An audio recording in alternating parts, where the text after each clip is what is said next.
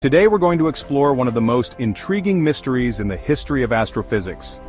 Get ready to dive into the WOW signal hypothesis of 1977. In 1977, a team of astronomers at Ohio State University's Radio Observatory were conducting a radio survey of the sky, searching for signals from nearby stars. Led by Dr. Jerry Amon, the team was using a massive radio telescope to scan the skies for any unusual signals.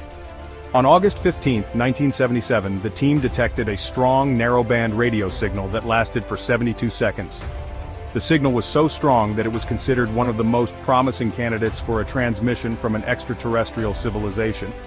Dr. Amon was so impressed that he wrote "WOW" in the margin of the printout. So, what could have caused the WOW signal?